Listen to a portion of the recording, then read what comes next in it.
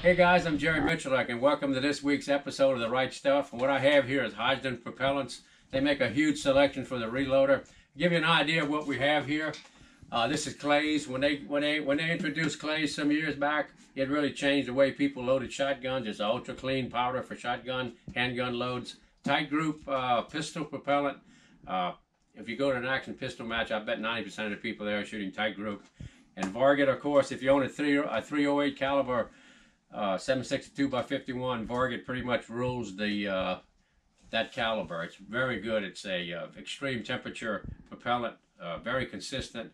H4350 is another one of their extreme powders, which means temperature insensitive. So if it's minus 30 out or it's 80 degrees, it's going to have the same velocity.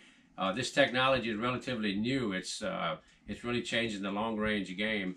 H335, guys. This is a 5.56 223 propellant. I've shot a ton of H335. I started shooting 3-gun. This is what I load, and I still load it on my progressive machines. It's a ball powder. It meters extremely easy, so when you shoot volume shooting like I do in relatively stable conditions, H335 is the one to go to. Benchmark. Oh wow, they got so many propellants. Benchmark is an extruded extreme powder. It's a beautiful 223 5.56 propellant with match grade bullets. It does wonders. It's and CFE is one of their new ball powders they make. It's an excellent propellant in 5.56 with heavy bullets. H4895. That's one of the oldest powders ever. It was a military grade powder back in the day for the 30 caliber M2 ammunition. This is the new improved 4895. It's a temperature insensitive propellant. Some of these powders, like this new one here, this is what I've been shooting in my my pistol the last few years in competition. This Winchester 244. It's a very small charge weight. It has an additive that helps fouling. So it's consistent, doesn't take much powder. It helps keep your gun clean.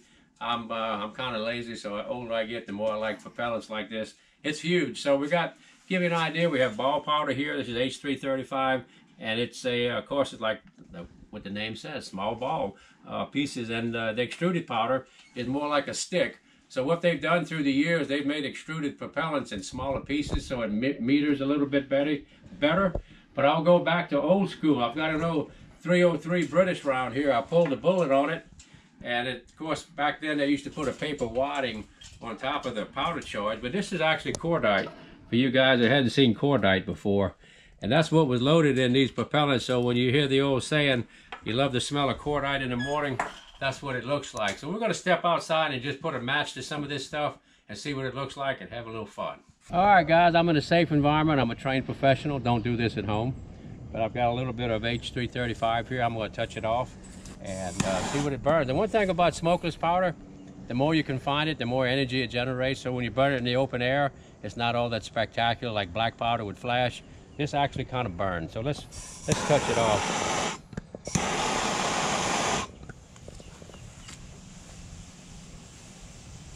Relatively slow, but when you can find it in that 223 round, 3,000 feet a second. So I'll give you an idea. And here's some extruded propellant. We've got a little touch of that. Let's go ahead and light it off. That was a little quicker. It all depends on the size and the pieces and what have you. And I've got some cordite on the end here. Let's go ahead and touch it off, see what it burns like. It's even slower.